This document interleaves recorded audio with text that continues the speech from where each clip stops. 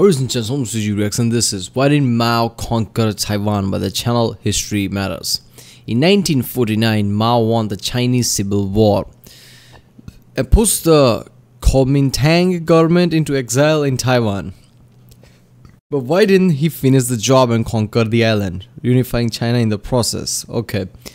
This is interesting video for me, at least, because recently I didn't know much about Taiwan-China conflict.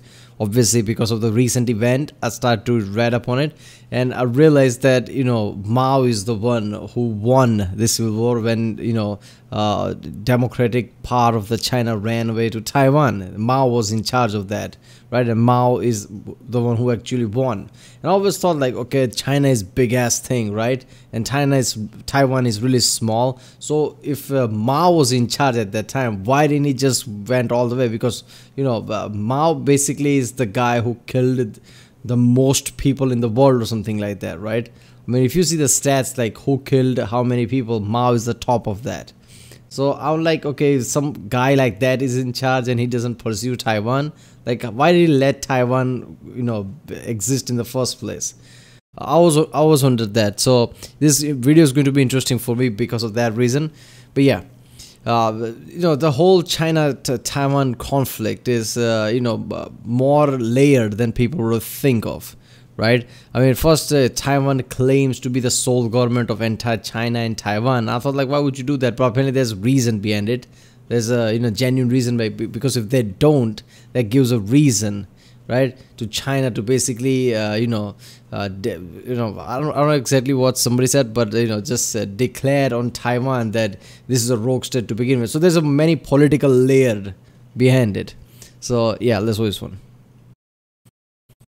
In 1949, Mao Zedong proclaimed the creation of the People's Republic of China. Whilst he was doing this, the Chinese Civil War was still raging on, with the Kuomintang opposition fleeing to the island of Taiwan. And by 1951, all of mainland China and the island of Hainan was under the control of the Chinese Communist Party. Which raises the obvious question, why didn't Mao conquer Taiwan? Well, the first reason was that Mao still needed to consolidate the Communist Party's hold on mainland China. Now, the Communist Armed Forces, the People's Liberation Army, was about 3 times the size of the Kuomintang military, but numbers aren't everything. The PLA had a minuscule air force, whereas the Kuomintang had a modern one made up of mostly American fighters and bombers. Also, the PLA didn't have a navy, whereas the overwhelming majority of China's old ships had been taken to Taiwan. Mao stationed troops along the coastline and prepared for an invasion. So like we get this, all these people just fucked up to Taiwan, like, yeah, we're gonna take all the boats and all the navy with us. Is that what happened? That is so fucked up. So Mao didn't have the air force, but good air force. Obviously Taiwan had, because probably relation with US or something, right? And Taiwan also took the navy, so that those two elements are out. Like, how the fuck Mao supposed to attack Taiwan? It's an island, right? You don't have the navy, right? You don't have the air superiority either. So yeah.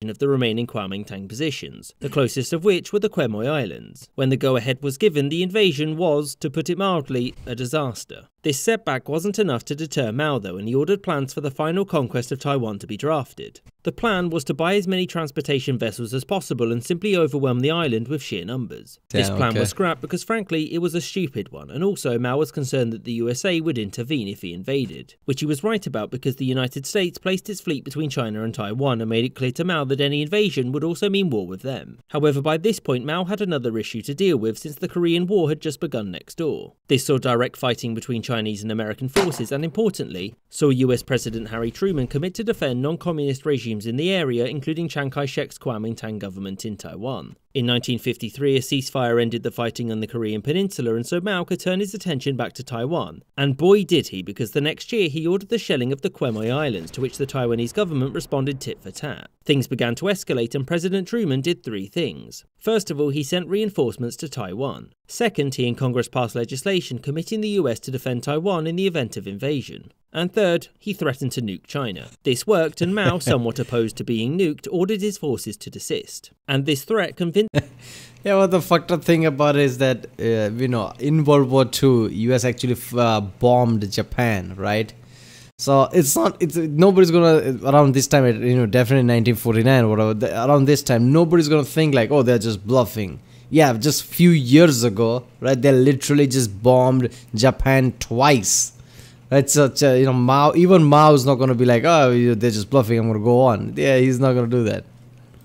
Convinced Mao of one thing, that China needed its own nuclear weapons if it was ever going to stand up He's to the drooling. United States or ever hope to assert itself over Taiwan. However, before these nuclear weapons were finished, Mao ordered the shelling of the islands again because at this point, why not? It was something to do. Wait a minute, what? Okay, PLAN. Okay, that's... it's so ridiculous, it's funny. Nuclear weapons were finished, Mao ordered the shelling of the islands again because at this point, why not? It was something to do, I guess. This time the Air Forces... That's what you mean, why not? The US just threatened them to, if you do anything, we'll nuke you. And before China's nuke even finished, Mao just like, fuck it. So Mao didn't care at that point, even if China's cities gets nuked. Right? He's like, it's a reasonable losses or whatever. That's so fucked up.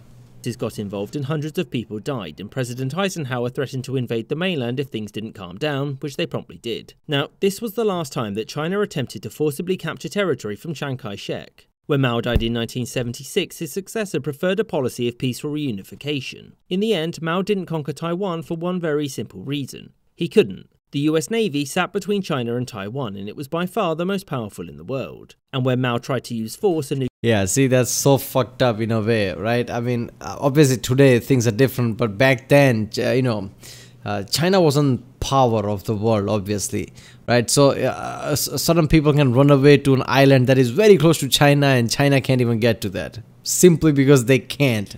They don't have the Navy, they don't have the Air Force.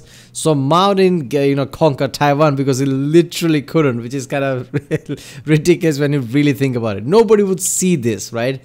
Anybody who's not informed on this topic would see this map and see there's China, gigantic China. There's small Taiwan that's not that far away from China, right? And nobody think like, why didn't they conquer them? Well, because they couldn't. They literally couldn't cross there successfully. And obviously USA was there. Nowadays, USA is helping Taiwan because of the obviously technology and all the resources Taiwan has that USA needs, all the chipset and things. But that wasn't the case back then. Back then, it was the case of fighting communism. They were so strong, they're like, fuck it, we'll just support Taiwan and all the other islands like that. Nuclear retaliation by the United States was an ever-present threat. Not to mention that any attempt by Mao to take the island would have been costly in lives and money, which, given the fact he was trying to build a revolutionary government, was something that he needed more than Taiwan. Yeah. I hope you enjoyed this episode and thank you for watching. Yeah, he definitely needed. I mean, imagine if there was disaster and lost lots of people, right? If we had lots of people, the Taiwan government just swoop back in like, see, these revolutionaries are idiots. We are back or whatever. They can easily win people over like that. So, Mao cannot afford to lose tons of people there. It would have been disaster PR in a way. But yeah. Remember, that was why didn't Mao conquer Taiwan? Because he couldn't. I didn't see that coming. But yeah, this was by the channel History Matters. If you like my reaction, don't forget to like, subscribe. And yeah, I'll see you next time.